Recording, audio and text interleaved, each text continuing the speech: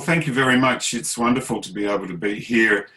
I would like to begin by talking about what inspired me to get going with Flightlines and a bit about the story telling that unfolds as I go through the book.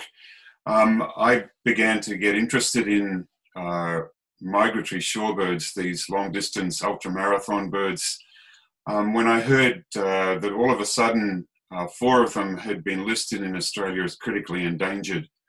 I wanted to find out a little bit more about that. I have a background as an environmental journalist, and this really piqued my interest. So what I found was Flightlines is a story of survival, really, by these astonishing ultramarathon birds, that they quietly cross the globe twice every year, migrating to and from Arctic breeding grounds and travelling to far southern lands such as Australia and New Zealand.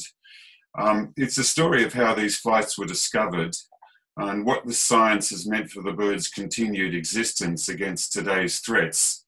There are many ups and downs along that route, but I think shorebirds and the science done on them offers us a hopeful path to tread as we try to meet threats like habitat destruction, overhunting, and climate change.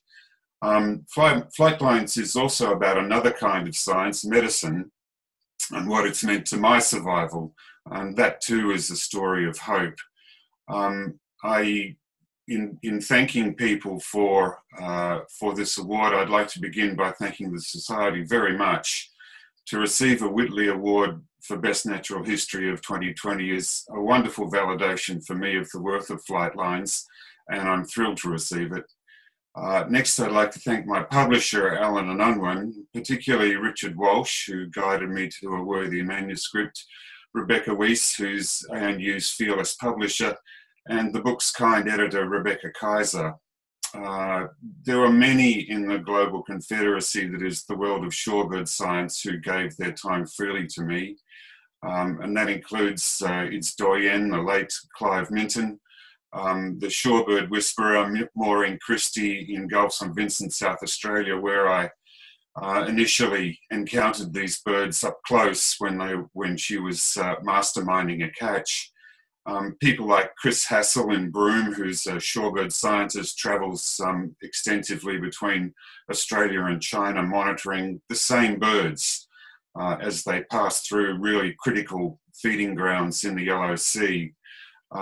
To Jing Li, who's a Chinese shorebird scientist and volunteer, an activist in a country where it's not easy to be an activist, but who advocates very successfully on behalf of shorebirds.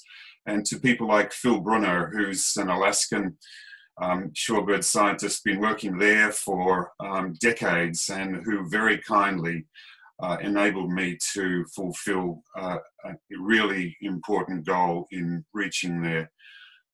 Others encouraged me to write Flightlines, friends and professional colleagues, but I'm most grateful to Sally Johansson, my partner.